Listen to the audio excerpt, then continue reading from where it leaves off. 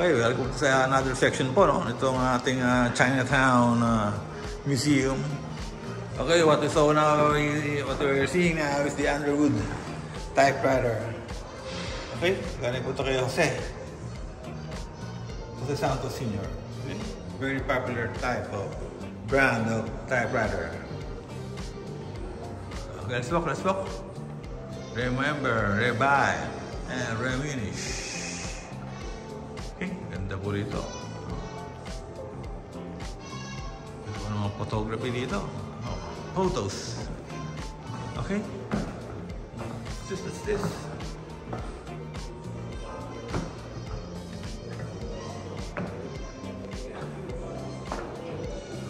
Okay.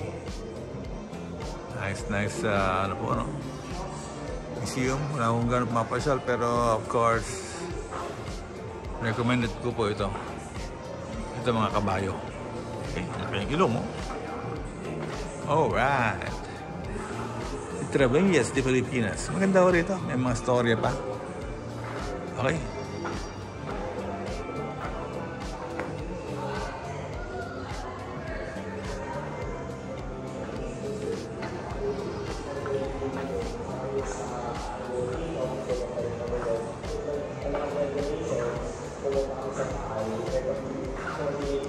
What's this?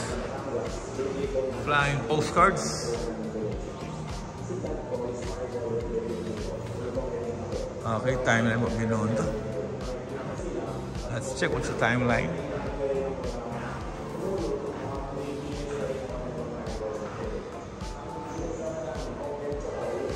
Okay, the tour of Binondo here. You want to have a tour? Ito yung mga papasyalan nyo, no? Yeah, pwede pa siya. China ba? Kasama din, no? Okay. So if you want to phone the Chinatown Museum, we can have contact numbers. Okay. Let's see rin po. Yan ang mga collections po ng stamps. And then, the favorite suka, no? Pasta of our grandparents. And of course, we have so many donors here. Okay, maraming pangalan natin dito eh. No? Okay.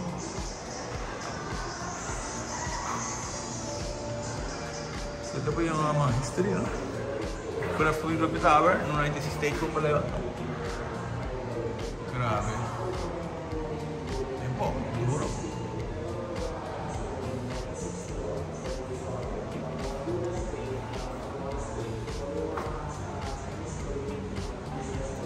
So yun po tayo ng museum yun, 2019.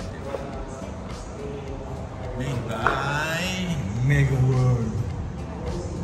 Okay, si Mega World wala Mega World. Okay, set. 1945, Battle of Manila. Tsakira yan. Tsakira.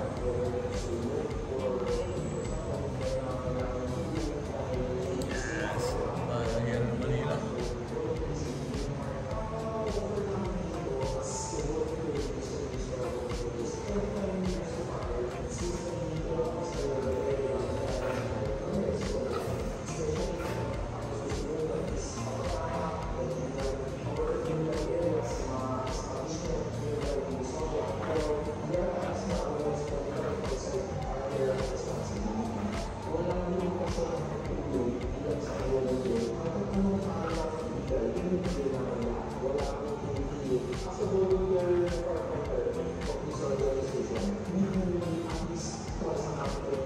Okay.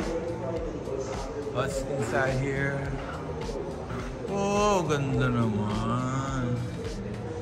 Chinatown Museum igniting volunteerism. Okay, mga volunteers po ito, no? The story of Chinese-Filipino firefighter volunteers. Okay. It's a very, call this popular volunteerism of the Chinese community. Okay, helping those unfortunate victims of fires. Yes, fire, sunog yun eh. Okay, marami po sunog, no? The early fires of Binondo, grabe, oh. No? The Great Tondo Fire, El Fuego. Grabe po yan. Laki sunog po yan. No? Ito yung kanyang history. Okay. Kawawa yung mga tao, no? Wala kong sila ng mga bahay. Okay. Yun pang last great fire, oh. 19th century fire. Grabe po yan, oh. Ciao. Sunog lahat ng mga building, tumbahan. Okay. So ito po yung mga souvenir, no? Ng ating mga fire trucks equipment. Ginamit po, no? At of course, for many times po, no? Naging po yun, no? Source ng hope. And of course, naging instrument po yun, no? Para makontrol po yung mga fires. So many years. Okay. Okay, free. Ang bowling threesome, okay? Very nice. Outfit, costumes. Okay, outfit, costumes. Okay, that's the firefighting vest. That's it for bowling tourism. Let's see, sa kabilang side itong ano ito? Duran. Ay, labos na pala to. Okay. Gusto pala yan. Smoke. So, ano bang na-miss natin dito? Ano na-miss natin?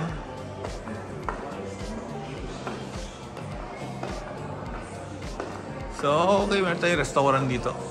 This is a famous Chinese restaurant here in Binondo. Okay. Cozy design and yes, artistically made. Yes, because Chinese are so artistic, no? Okay, let's check inside. This is their famous hopia. You know what a hopia means? Hopia, that's a Chinese delicacy. Oh, that's a kind of bread with filling inside. And of course, there's tools of the trade. Okay? So, ginagamit ito para paggawa ng hopia nung araw, no? Ginagamit ito ng mga weighing scales. Okay? Okay, yung mga famous hopia makers po noong unang panahon. Yes, the Poland hopia and bakery. It's a very popular hopia here in the Philippines, and especially here in Binondo. Okay? And this is the very famous electric fan of all times. Okay? What's the brand? I don't know.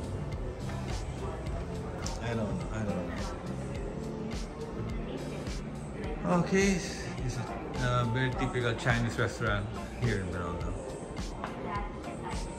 Okay, that's it.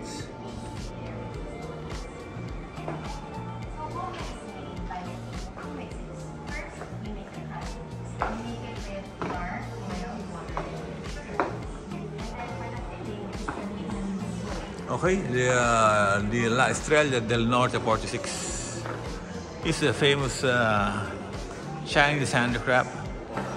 You know, Omega, they have Omega here. Yeah, this is the Omega, Reloj de Precisiones.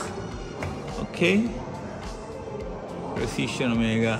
It's a very popular watch here in Binondo, okay? Of course, the rich and the famous, no? They have also this called elegant jewelries. Yes. Okay. So, ito po, medyo sabihin natin na maybe hindi na po siya original. Maybe made of synthetic gold and diamond. You know what a synthetic diamond and gold means? Synthetic, that's just a, in simple word, that's fake. Fake, peke. Apo, hindi ka pwedeng lagay dito sa stante mga tunay na diamonds and golds because baka po siya mawala. Okay?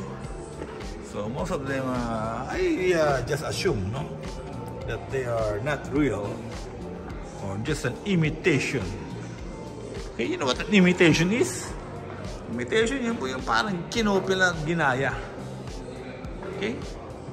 Copycat. Sabi nga po nung Sharon Cuneta and Rosemary Hill sa kanilang movie. And we have here the Botica del San Fernando. Okay, let's get inside this Botica. Let's check. Oh, abangan ko na lang, Botica. Okay. Watson's. Grabe. Ito kaya pala Watson's. Drogas at químicos. Químicos means chemicals. Okay? Kagamutan galing Amerika. Oh, ang bango dito. Maraming herbals.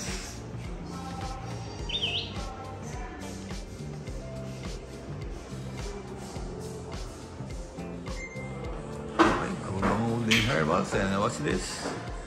Ito siguro yung inverted na bell. Okay?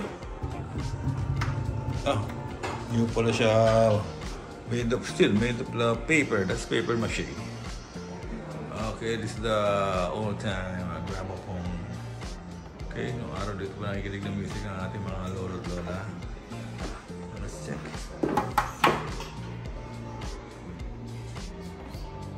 Okay, looks like imitation.